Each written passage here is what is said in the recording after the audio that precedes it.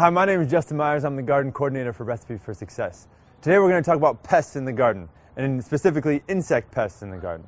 Now in Texas there's over 30,000 types of insects, and the garden is a wonderful habitat for many of those insects, both the beneficial kind like pollinators such as bees and butterflies, but also the type of pests that are going to eat our plants and cause some frustration in our daily world. Now the conventional agriculture at the moment, when a pest arises, there's the belief that you buy a spray, you spray, the pest goes away, and you're good to go. Now, even with organic sprays, there's that mindset as well. Now, today we're going to talk about creating this healthy ecosystem within the garden world where sprays and things like that really aren't necessary and actually do more damage than benefit.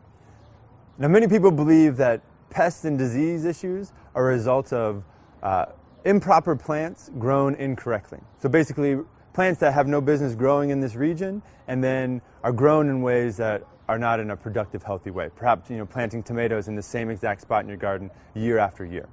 So that kind of begins with this idea of healthy soil equals healthy plants. If you have a healthy plant, they have natural defenses that are going to ward off many pests and diseases on their own.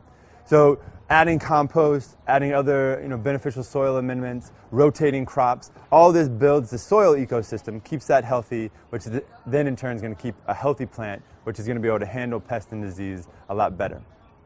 Secondly is the idea of building out that ecosystem through a diversity of plants. So you have your vegetables, herbs, flowers, and then your perennials. Now all these together create a habitat for multiple living organisms.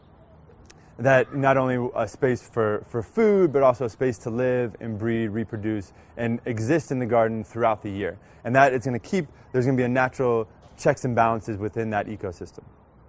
So if you've created this ecosystem that has natural checks and balances, where you're going to have the pests of the pests, and also diverse habitat for many other organisms that are living there, and you're also going to have healthy plants and a diversity of plants kind of interspaced, planted around, then the last ticket is really just to be mindful of your garden, to spend time in the garden so you can notice when there are changes to plants, or if you notice that this Swiss chard starts to develop some holes, you can investigate and maybe find your cucumber beetle that's eating them.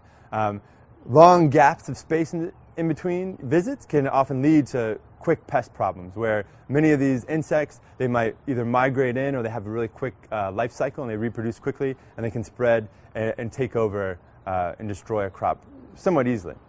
But with that said, inevitably you're going to have a pest problem now and again, and you may lose your whole Swiss chard crop, which is not the end of the world, because hopefully you have other plants, lettuces, kale, broccoli that are growing as well. So if you lose one, it's okay.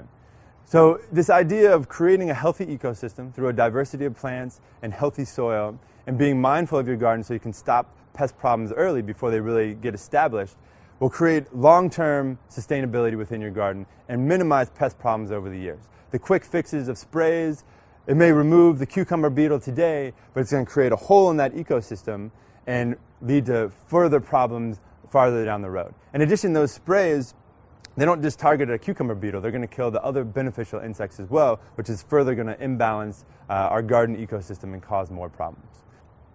So building out this healthy ecosystem through a series of mindful long-term steps will help minimize your pest problems over the long term and hopefully create a healthier garden, both for all the living organisms in the environment and then also for you as well. If you have any questions, please feel free to email me, and otherwise enjoy the garden, and I'll talk to you soon.